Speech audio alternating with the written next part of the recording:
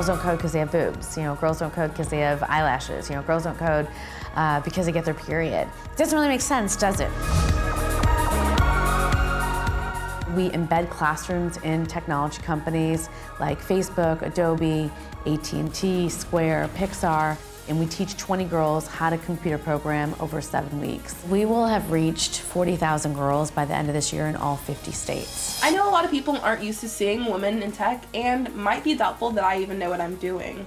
But that just gives me the extra motivation to prove them wrong. Being a girl does not limit what parts of computer science you're allowed to like and be good at. Part of teaching girls to code is also about teaching girls to learn how to fail and to not give up.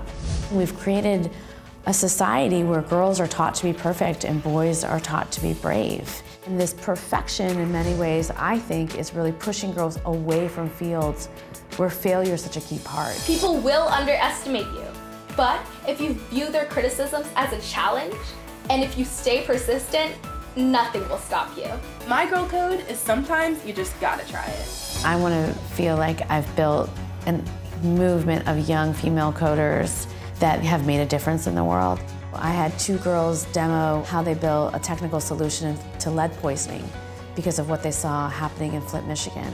Or they went to Nigeria and they saw that women don't have access to water, and they want to build a technical solution to that. We see that girls want to use technology to solve problems that they're seeing in their community, in their country, and in their world. This generation of young women are amazing.